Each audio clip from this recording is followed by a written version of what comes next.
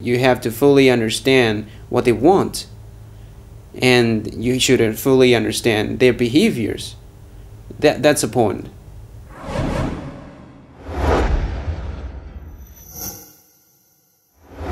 A lot of times the programs can provide fascinating diagrams, but you don't know where to look at it.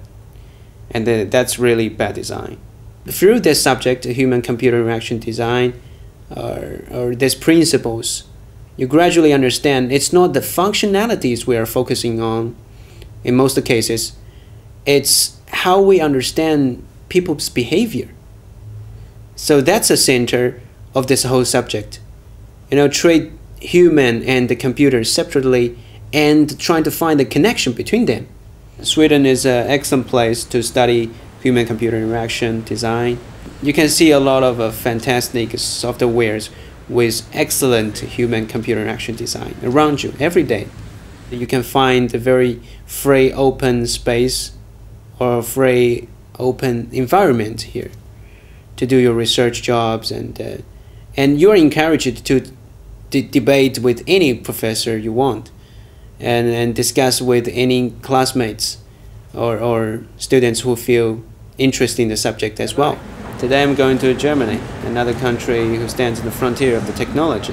It's just a one-day trip from Sweden. Sweden is a small country, but this country has very great innovation.